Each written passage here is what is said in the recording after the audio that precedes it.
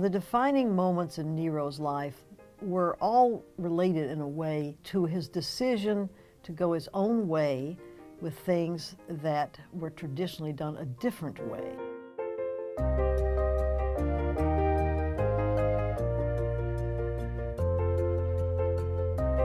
The first one was that he decided he wasn't really very interested in the military.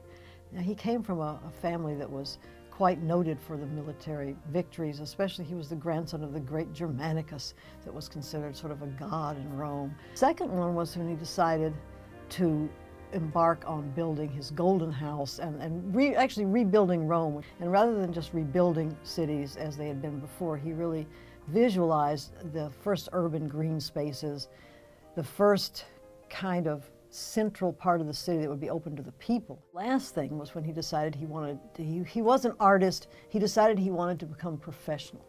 He decided as a lute, as a lyre and a kithara player, and as a poet, that he wanted to compete professionally with other professionals, because he didn't want to just be a patron of the arts, he wanted to indulge in the arts.